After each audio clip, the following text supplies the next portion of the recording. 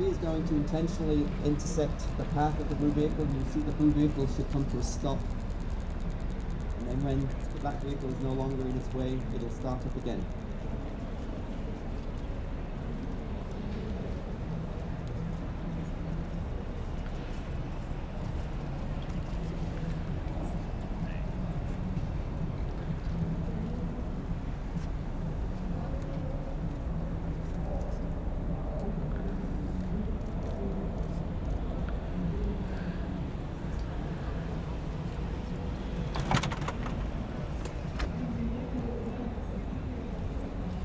So these vehicles, as you can see, they're a lot of fun to drive.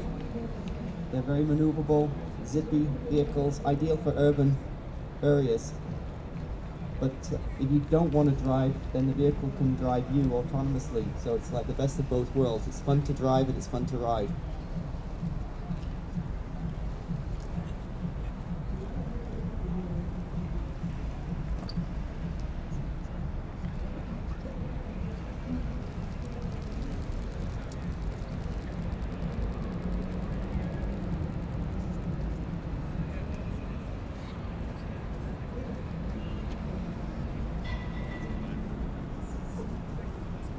Okay, I think that completes that